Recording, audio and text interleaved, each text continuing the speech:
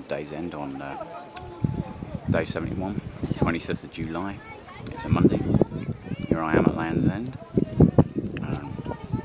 Taken me 10 weeks and 1 day to get here. Couldn't have done it without Rosie. A bit of teamwork really.